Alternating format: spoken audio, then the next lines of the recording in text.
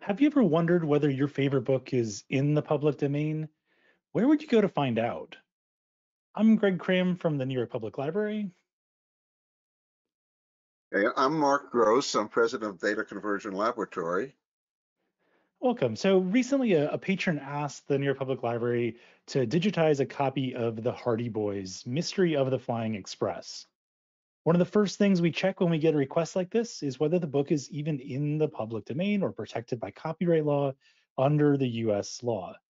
To do that today, it takes time and effort to track down the right copyright records to make the calculations that we need to do. We spend time and resources to make these determinations, but this is hard to scale, especially in light of the vision of the president of the New York Public Library. This is Tony Marks, the library's president. He has a vision for our service and for our patrons. He wants to make any book ever published available to anyone anywhere, at any time, at no cost to the user. It's an ambitious vision that will require a mix of licensing and finding works that are in the public domain. For public domain books that aren't already available in some digital form, whether that's EPUB or PDF, we'll need to find them and digitize them. That way we can make them available anywhere. But I'm going to focus today on the any book portion of this. This is my example of all of the books. Here's my representation of all books ever published in all time. Tony did say all books or any book. So here's all books. I'm going to start to break down this task this way. So all books published in the US before 1928 are in red, and all of those works are in the public domain. So this red section is not really much of a copyright problem. The works are in the public domain. It's really more of a resource problem. How do you fund the digitization of all of those works? On the right side of the chart for books published after 2000, there's also not much of a problem. Most books published after 2000 are published as ebooks that we can access through subscriptions, through ebook deals, or are available in open access. For the most part, making books available in this time period is also just a resource problem. How much money do you have to acquire books? What that leaves, though, is this Gordian knot in the middle to unravel. But I can take a slice of this. I can split this Gordian knot in the middle in a particular way. I can say the works that are in the public domain and those that are in copyright. So these are all the books published between 1928 and 2000, and some of these are in the public domain. My job is to go find those books, especially the books that are not yet digitized. But we've got to go look for them. And where do we look to determine the copyright status of a work? Well, we go to something that is the record of American creativity. One of the best records of American creativity is currently locked in a set of paper records that are difficult to search and require a high level of expertise to use. They document a significant part of the literary, musical, artistic, and scientific production of the United States from 1870 to 1977. They are essential to understanding what remains protected by copyright law today. This record of American creativity is embodied in the records of the United States Copyright Office. The Copyright Office has many different types of records, and each of them take a few different forms. I'm going to focus first on the card catalog. Imagine rows and rows of cards stacked in card cabinets that look like this and look like this. And for years, this record was only accessible if you traveled to Washington, D.C. to see them in person, or you paid someone to do that search for you, which tended to be expensive. The Copyright Office has made progress in making these records easier to access.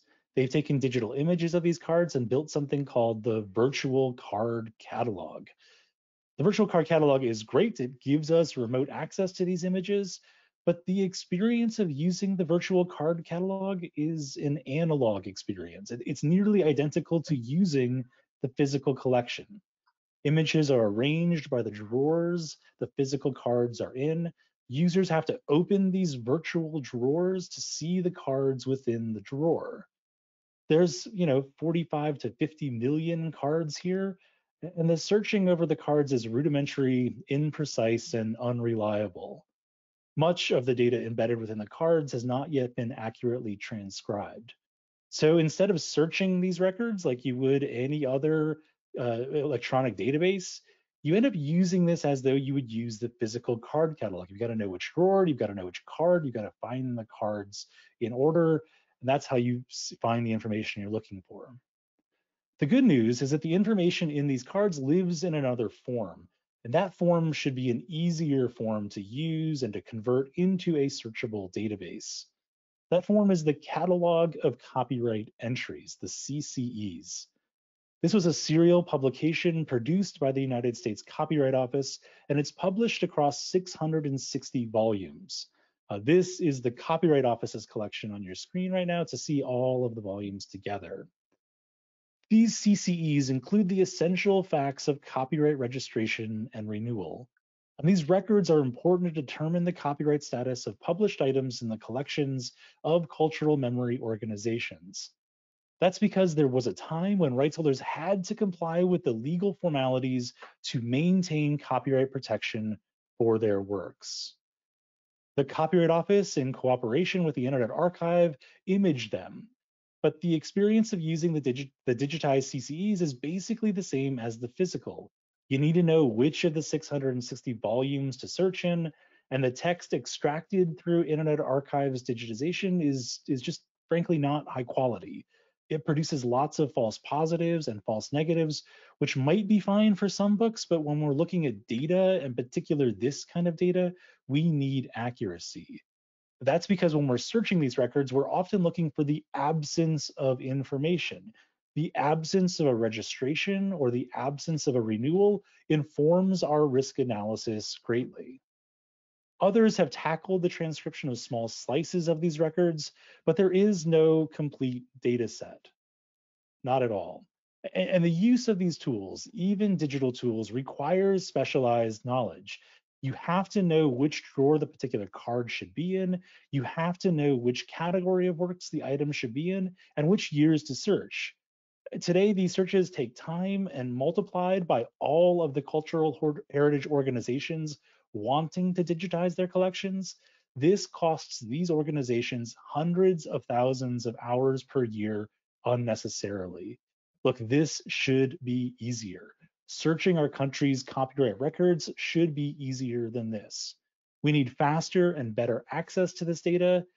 And after all, these records are just data. In fact, it should be as simple as possible to do a search of all of the Copyright Office's records about particular books or particular works. You should be able to search a database that gives you highly accurate and well-formed results. For example, if you searched for Flying Express Dixon, you should be able to get a search result that looks something like this. This is all of the information the Copyright Office knows about this particular work that's been transcribed and parsed so that it's presented in this screen to you. You should also be able to see the original records to be confident that we got it right. You should be able to see the original printed records in the CCEs or in the card catalogs. And in fact, you should even be able to see all of the recorded documents related to this particular work in a single search. Even better, I'd love to turn this data into links out to other resources so you can search all of the books published by this particular publisher in the data set. These records are important so that we know whether this book is still protected by copyright today, and looking at this record, this book appears to be still protected by copyright today. But before we can get to that point, before we can make it easier, we've got to begin with the data. And our intervention into this space was announced in March of 2018, which feels like ages ago, but we've decided to start with a catalog of copyright entries. We partnered with Mark and DCL to make these paper records into actionable tools. I'm going to turn this over to Mark to tell us how DCL is doing that. Mark. Okay. Thank you, Greg. Go to the next slide. So there we go. Yeah, this has been a very exciting project. We were part of the way through it. I guess we're about like halfway through it. We started in 2018, and it's a very exciting project for a number of reasons. And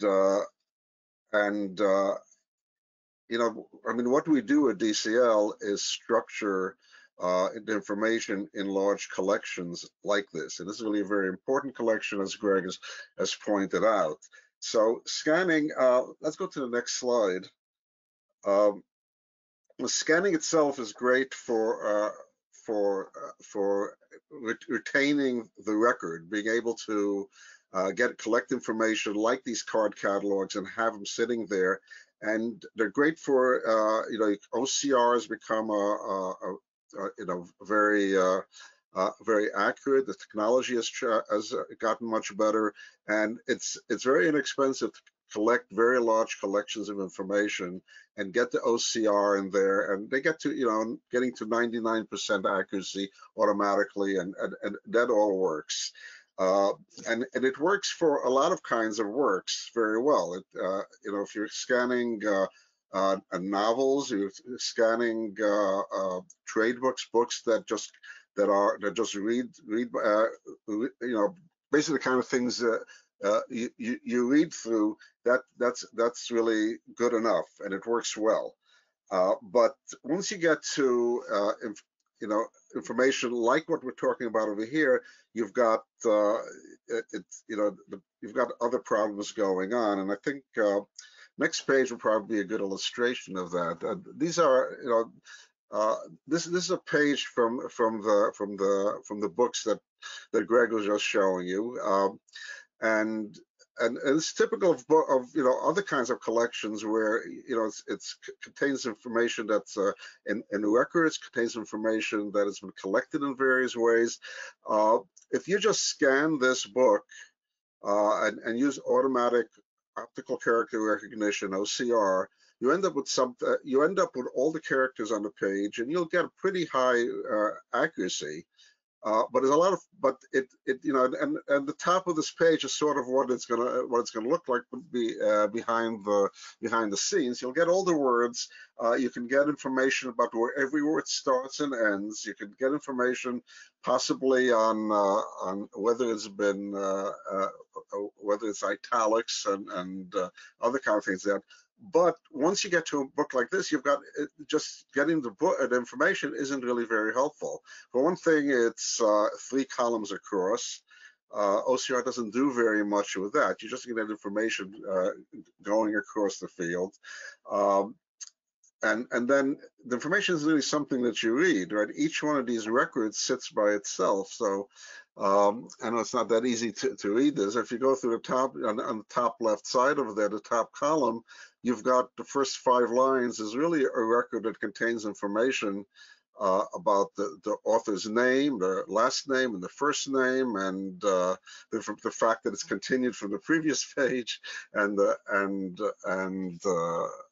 all the other fields that Greg showed you on the cards below in his vision of how this should be working. But the computer doesn't know anything about how to separate all those things, doesn't know anything about which part of it is a name, which part of it is a title, which part of it is the publisher, which part is the date. It doesn't know anything about those things. So if you do a search against something like this, you're going to get a lot of false positives, right? So if you're looking for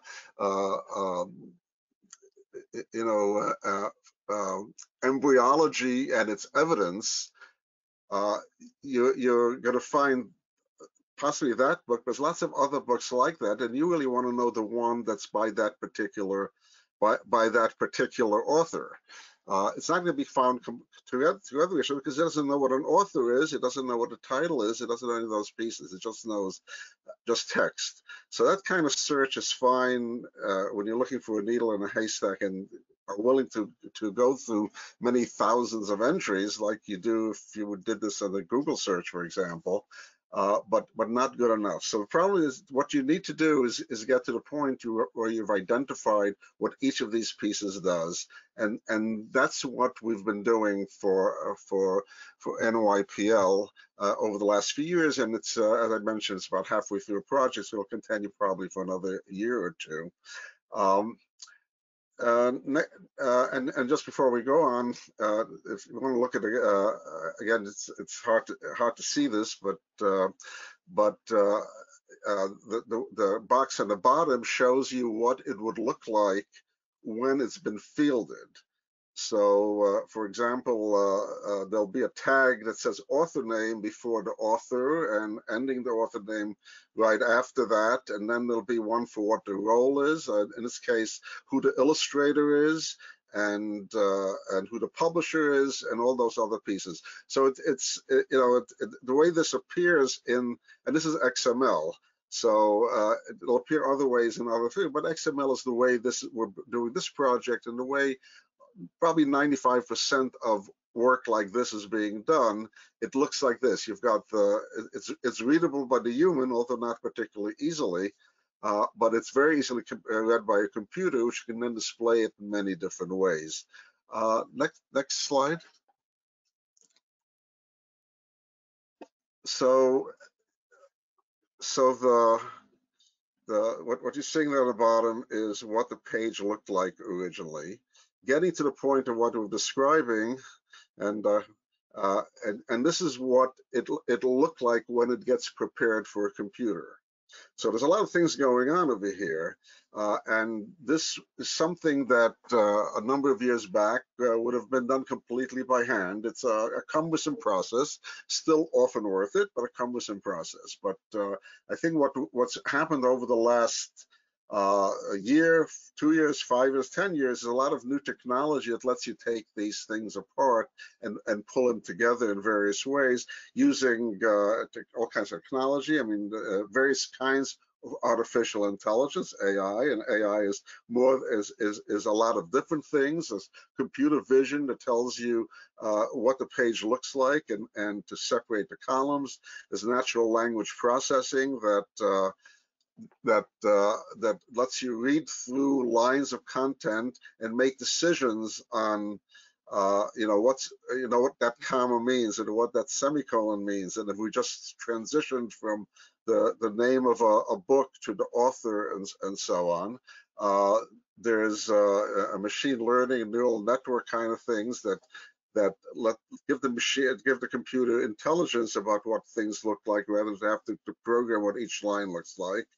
And more recently in news is like ChatGPT, but really below the surface, large language models that let you tell a computer this is what this stuff looks like and this is what it means. So there's a lot of technology that lets us get further in this and be able to do this a lot more efficiently than just doing everything by hand. And it's not that a computer does everything; it still needs to be reviewed because computers do make mistakes and don't always get it right. And you've probably seen the news reports of other things that it does, but it certainly reduces the amount of work and lets you do this much more effectively, than you have. But you end up with, as you go through this process, you go from a page of content which has been scanned, and then it went through a process of optical character recognition, and then the next step after that is to field everything so you know what different pieces mean, and you end up with something that you can actually field and show on a computer screen and show as a database that you'll be able to work with. Next slide. So, I just wanted to show you that it's not just,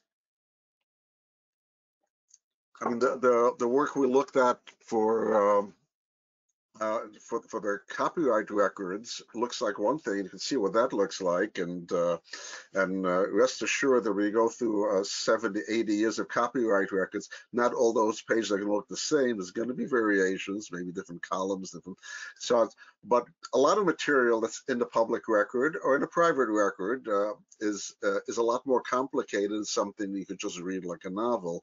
These are pages from other work we've done for the U.S. Patent Office. So patent filings also have different kinds of look to them.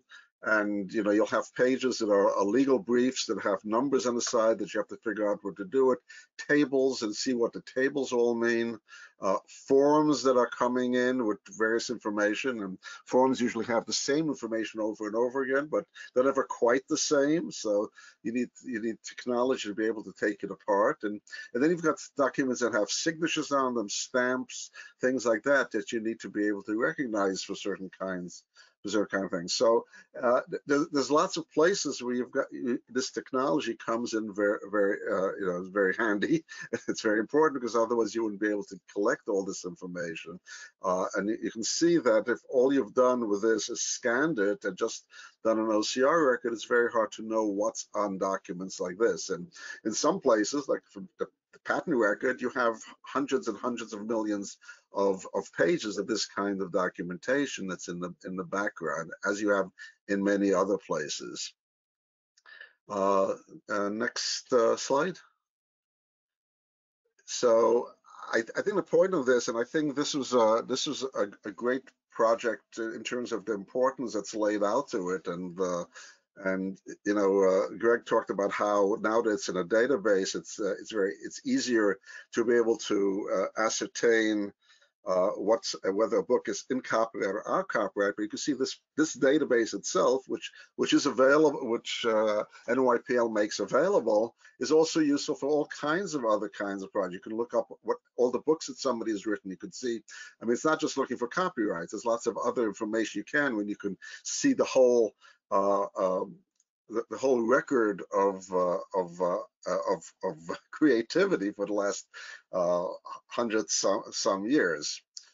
And the point is, and just the point of talk about the technology has become available, it also means that projects that probably weren't feasible before have become feasible over the last few years.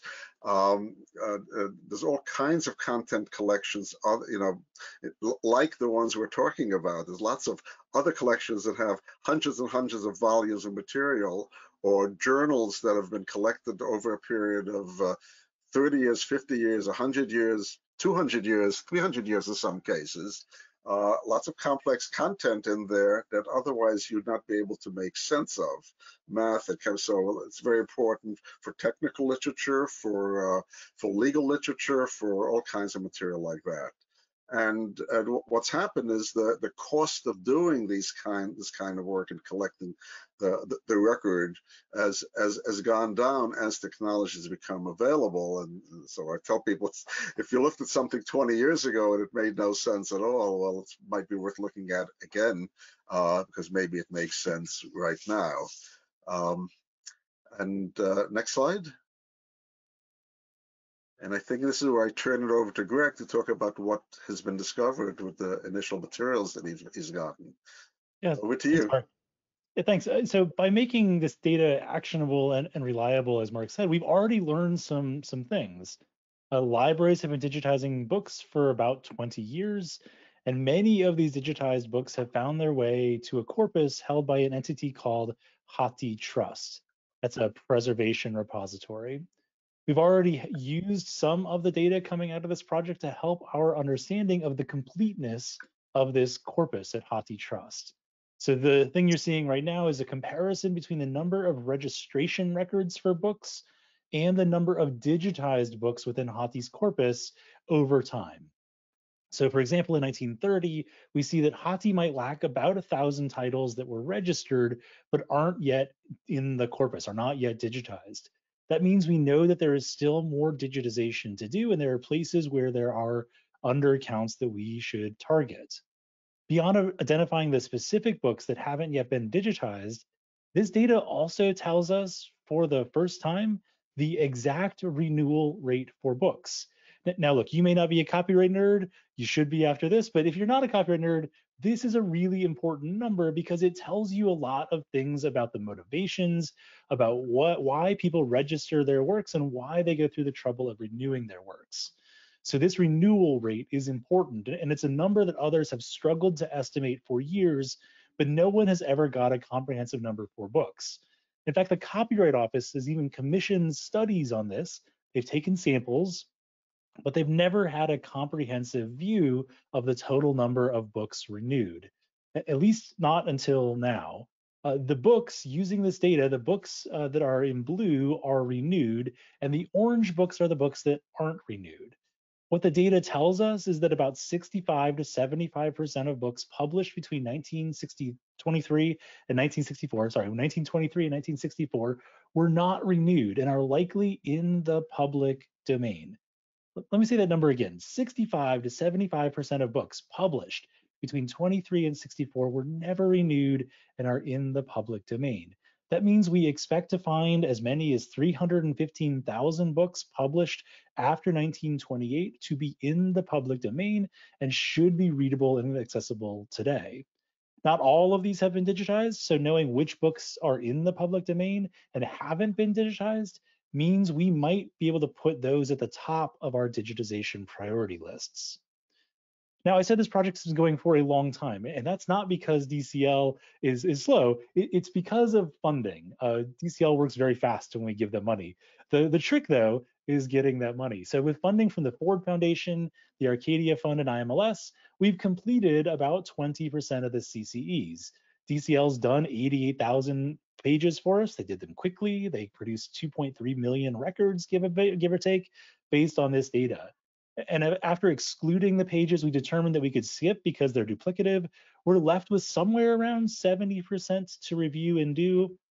And as Mark alluded to, I think that number is probably closer to 50% of the actual pages that need to be done because there is some set of data in these CCEs that's just duplicative and not something we need to copy again. I will say, note that there is a space on the fourth slide. There's a fourth space on this slide in case there's anyone out there interested in helping us continue to fund this work, although I may have some news on that shortly. We still have quite a mountain to climb here, but if we're successful, it will be a rich trove of data. As Mark said, it will help answer important questions. One question for us is whether any work published in the United States is still protected by copyright. In fact, what we hope is that it will tell us things like, is this photograph in this book still protected by copyright? Not just the book, but the photographs within it, the scores within it, those films that you love from the between the 23 and 64, those films, we need to figure out whether they're still protected by copyright. So this data will help cultural memory organizations make those public domain calculations and to make their collections more broadly available and reusable by the public. But this is also a really unique data set. It could help answer questions about geographic trends in certain creative industries. For example, where has the music industry, the songwriting industry, where has that industry shifted to over time? And how has that trend played with other trends that may be impacting the country? So we know that economists are already interested in this data. They're interested in studying the production of works over time to understand where are the geographic centers of American creativity, in which fields, and over what years. This data is a unique data set that will help us answer those questions. So our goal in this project and partnering with DCL is to help libraries, our patrons, and the public access these records without having to pay for that access. This is, after all, one of the best records of American creativity. This record is part of our shared national heritage. It belongs to the people. It should be easily accessible, searchable, and usable by the people. We need to be able to do this so that we can advance the progress of knowledge together. If you have any questions about this project or thoughts about it, please contact us at the addresses below. We look forward to questions during the Q&A portion of this conference. Thank you.